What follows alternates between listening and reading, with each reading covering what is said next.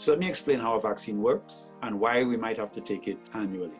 Now, the mRNA vaccines need to be stored at -80, and that makes it very difficult for us in St. Lucia because we don't have those facilities. Hence, we find ourselves with the AstraZeneca, which is a very good vaccine. How it works, in that vaccine, there's a viral envelope, and inside of it is a DNA sequence for the spike protein of the coronavirus. When that vaccine gets injected into us, our cells, especially our immune cells, take up the DNA, they start to produce the spike protein.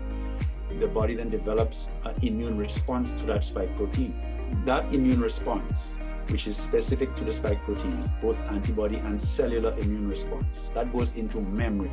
In memory, it means that if we ever get exposed to that virus at all, or to that spike protein on a virus, our bodies will very quickly mount a specific response. When you get exposed to a virus, it takes you 7 to 14 days for you to mount a specific response.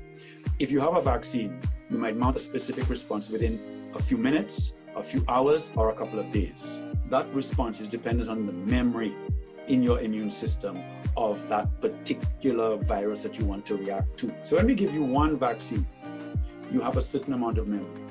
We tend to boost it, which is why we, at 8 weeks or 12 weeks, we're saying repeat the AstraZeneca vaccine, so we boost it.